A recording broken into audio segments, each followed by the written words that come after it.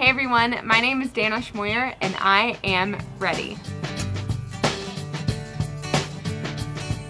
I want to learn more about nutrition and exercise. I've already learned that I have to move more and eat less, and I had a lot of great progress with doing Jillian Michaels' 30-day shred. I lost 48 pounds last year, but I want to learn how to make nutrition and exercise a part of my lifestyle that I can do every day and not be a weight loss crash course. So why do I want to change?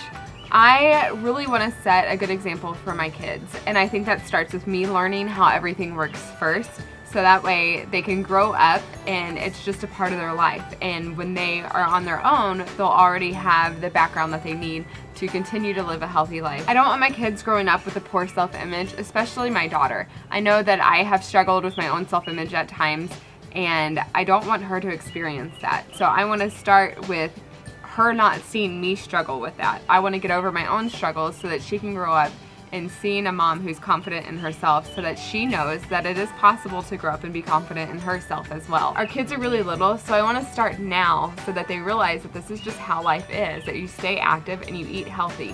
But I need some help with that. And I would love for Everyday Health to help me out with that and teach me the things that I need to know for myself so that I can pass them on and leave a great legacy with my kids. Winning this contest would mean so much to me, because I would not only be able to help myself, but I would be able to help my family and be able to leave a positive legacy in their lives.